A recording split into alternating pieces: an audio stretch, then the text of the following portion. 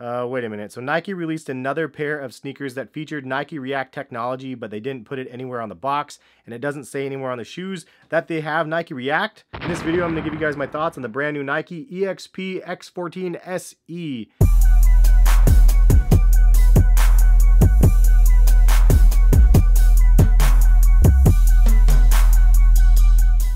What is going on, guys? Hass here, CollectiveKicks.com. If you guys want to shop this week's top sneaker deals, check the link in the description. And if you guys want to buy a pair of these, feel free to do so as well. They run about $120 to $130. They do feature Nike React technology, and they do fit true to size in my opinion. So first of all, I need to know what this even stands for. Look up Nike EXP-14 SE sneakers. Here's what I found on the web for Nike EXP-14 SE sneakers. All right, there they are. So this is what Nike says. It says that these shoes draw inspiration from the Zoom Vaporfly Elite. The Nike EXP-14 SE men's shoe races off to the tracks and onto the streets with a fast design and shape. The Nike React technology delivers lightweight durability and a smooth feel, while the layered upper showcases the Flywire cables and the Bold Just Do It tagline. So you're telling me this is a lifestyle shoe that's themed after the Zoom Vaporfly Elite? Bruh, you already did that.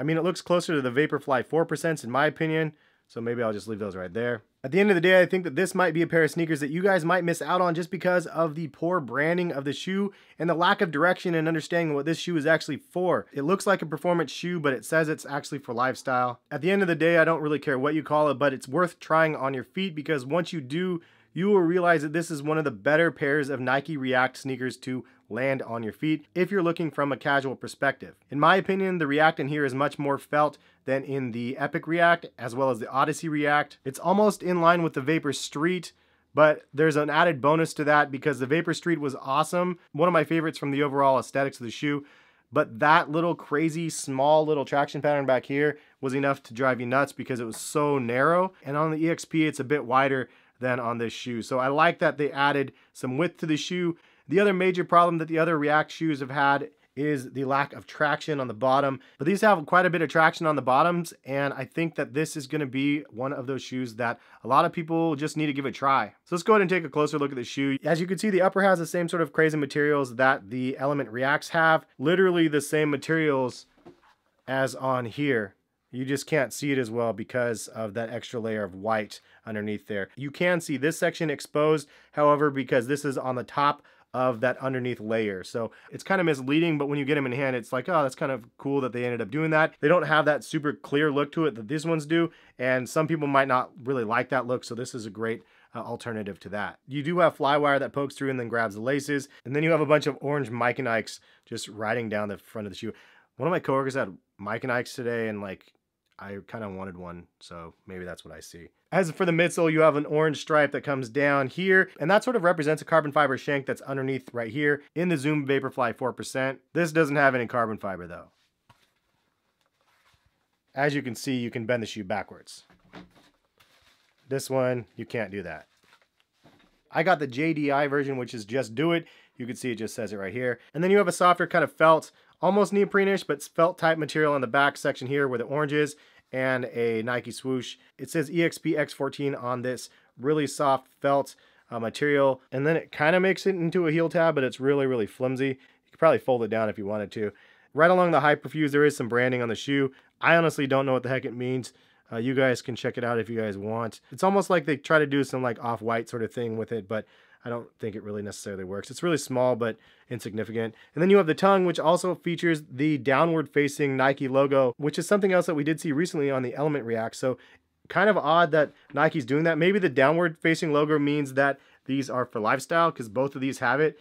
The only one that doesn't have that is this one, which is also for lifestyle. So I don't know. At the end of the day, I'm really happy because Nike's released 3 awesome shoes with Nike React. Even though they don't have a lot of branding on these 2 shoes with React, this one was kind of the one that everybody's migrating to, but this is a really great alternative to this pair of sneakers. And if you don't like that see-through, this is probably going to be a better way to go. The overall comfort is actually really solid on both of them. As for the React midsole, you can see it has sort of a crazy little pattern all over the place. And it's odd because the wrinkles are so prominent in most of the other shoes, and this one you might not have as much of a problem because of the placement of the React. Honestly, I really like the way that these feel on feet thus far, and it's one of my favorite Nike Reacts out of the group. Anyways, my final thoughts on the EXP-14 SE. I think that this is a really good shoe. $120, $130 price point is really, really solid for what you get with the shoe. And I think Nike kind of dropped the ball on it. It felt like this is one that they could have actually sold more of and maybe created a better story about the shoes and the ones that were releasing. But obviously they have like 10,000 shoes that they're releasing like every other week. So maybe this is just one of the ones that go to the wayside. But for what you're getting in the shoe and the delivery of the shoe, I actually think this is a great purchase and well worth the $120. Again, if you guys want to buy a pair, check the link in the description. I was happy to be able to buy my own pair and give this a try. And thank you to you guys out there that kept pushing me and telling me to finally give them a try, because a lot of people said that I would really like these. I saw the comments and the tweets and the Instagram posts that you guys tagged me in. And the more I see of that, then the more it leans me to try to actually purchase the product. And that's what I did in this case. And I'm really happy that I did. I didn't actually even know that these had React in them. That is the video. Hopefully you guys enjoyed. If you guys are new to my sneaker channel, hit that subscribe button, notification bell if you want to be notified of when the videos go live. And if you guys found the video informative, please hit that like button. It definitely goes a long way. And at this time, if you guys want to click any of the other videos on the screen, feel free to do so, or just go to my channel and browse through the most recent videos. Thank you again for watching. More videos soon. Peace, guys.